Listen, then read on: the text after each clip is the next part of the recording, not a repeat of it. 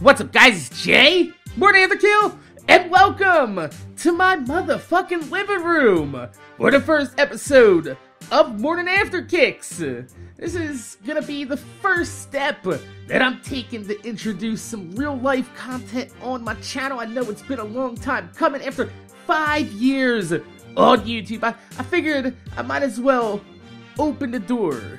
Slowly, I might add, but open the door and let you guys in on what it is I do when I'm not doing the tube for you. So, if you've been following my channel, then a lot of you would know that I'm a sneakerhead from way back in the day. 33 years old, and I've loved sneakers ever since I laid my eyes on a first pair of Jordans.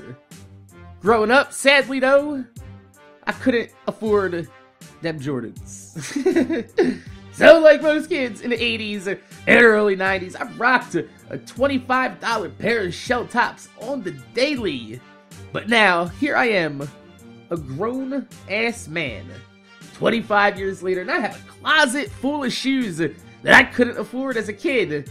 Now, I want to go ahead and I want to share them and showcase some of them for you guys, since it's a hobby of mine and something that me and my son have been bonding over the last few years as he gets older, and it feels good to be able to buy some nice things for my son, things that I couldn't afford growing up. So it's become more than just shoe collecting to me. It's an activity that I get to share with my son, and I'd like to share it with you guys now. So today, I figured the best place to start is with a pair of shoes that aren't even released yet. I picked up these Jordan Master 12s from a sneaker boutique out of Los Angeles known as Project Blitz. They specialize in stocking and reselling hard to find past releases, and sometimes they get early stocks of upcoming hype dash shoe releases. And this is a shoe that I refuse to strike out on. Not just because this is the first 12 to GR in a hot-ass minute, but, outside of actual game-worn colorways, which are my favorite, all black Jordans are just a must cop for me. So these are the Jordan Master 12s, and as you can see from the box, Jordan Brand decided to go all the way back to the mid-90s with the OG 1996-1997 style box. Now, I say style because the original orange top boxes had swooshes on them. Don't think nobody remembers that shit, Jordan.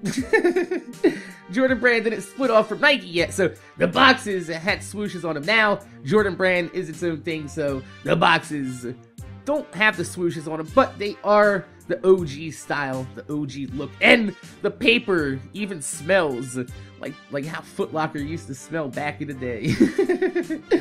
It also comes with the Master Retro card that the shoe's inspired by, the monochrome style theme of the actual poster, sporting an all-black tumbled leather upper. It's got the gold hit on the upper metal eyelets to kind of set it off from the rest of the black and silver that's just kind of stretches across the entire silhouette of the shoe.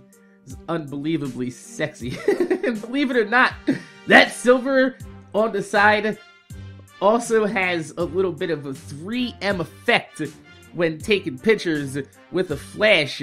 It'll make it bright, glow, and a little bit more dramatic than it already looks on the shoe.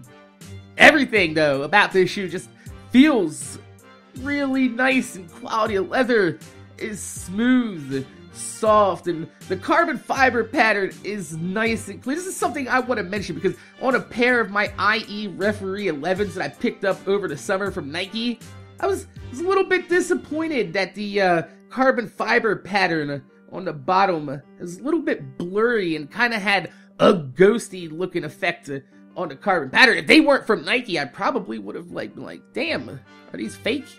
So it's nice to see that there aren't any major flaws on these shoes, and that's something that a lot of people have been complaining about with Jordan Brand recently, saying the price is going up and the quality isn't matching the price. And now with these Masters, the upcoming French Blues, and the Bread 12s on the horizon, I'm pretty sure that these shoes' quality's gonna match the prices since it's only gonna be a $190 general release.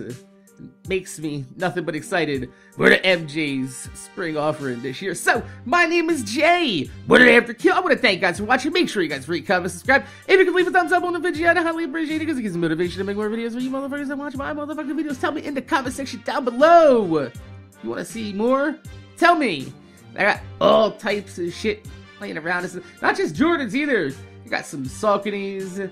Got some Adidas, I got them Ultra Boosts, everybody's in love with them Ultra Boosts, even have some custom ordered pieces just sitting in the closet, in the boxes.